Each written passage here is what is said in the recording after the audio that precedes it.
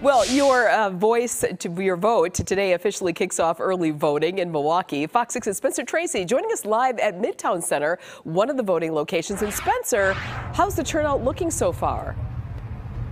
Hey, Mary, it's looking pretty good. Steady flow of voters coming in and out. And before you go in those doors, make sure you have your driver's license. Now, there are some changes this year. The absentee ballot drop boxes are no longer a thing after the state Supreme Court ruling. So now curbside pickup is your new option.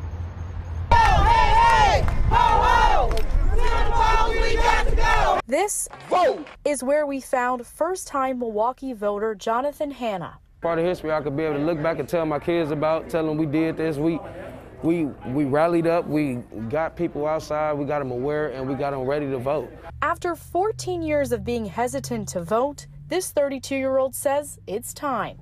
I got more awareness this year about what the voting is going on this year. You have until Friday, August 5th to register to vote early, including address changes. But early voting itself goes until Saturday, August 6th. Then the polls will be back open August 9th for the primary election. With that comes changes. And I just want folks to understand, having drop boxes eliminated don't stop us. After the state Supreme Court ruling in July, absentee ballot drop boxes are out.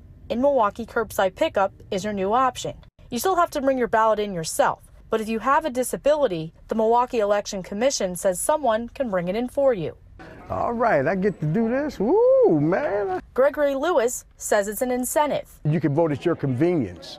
That's important. As he casts his vote. Hey, it's official. See, this is what you got to do.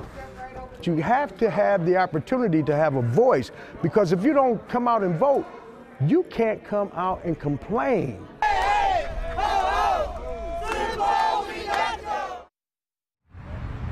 And all 4 Milwaukee locations are open weekdays, 7 days a week, and they're actually open here from 9 to 6. If you need more information on everything voting, we have it on our website, fox6now.com. For now, reporting live from the Midtown Center, I'm Spencer Tracy, Fox 6 News. Back to you, Mary. Thank you, Spencer.